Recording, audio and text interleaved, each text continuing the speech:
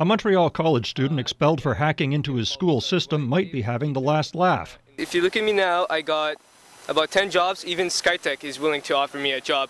Skytech Communications is the firm that provided Dawson College with the program in which Al-Khabaz found flaws. Al-Khabaz says he found a flaw in the student information system, reported it, and was expelled when he checked to see if the system had been repaired. The college says it expelled Al-Khabaz because he breached its code of professional conduct. Ahmed Al-Khabaz was not expelled because he found a flaw in the student information system. He decided to intervene and to intrude in systems that are ran by the college that are nothing to do with the breach that he had identified first. The college says digital locks must be treated the same as physical locks. Attempting to break into somebody's house with a set of lock-picking tools could lead you to arrest.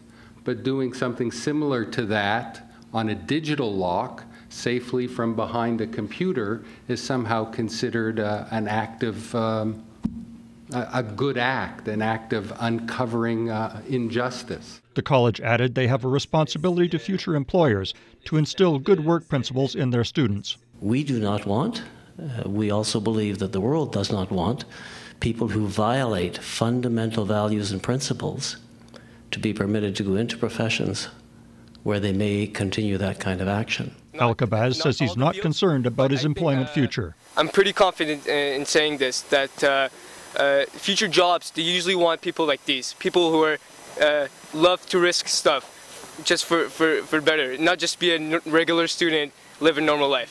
From the Canadian Press, I'm Nelson Wyatt in Montreal.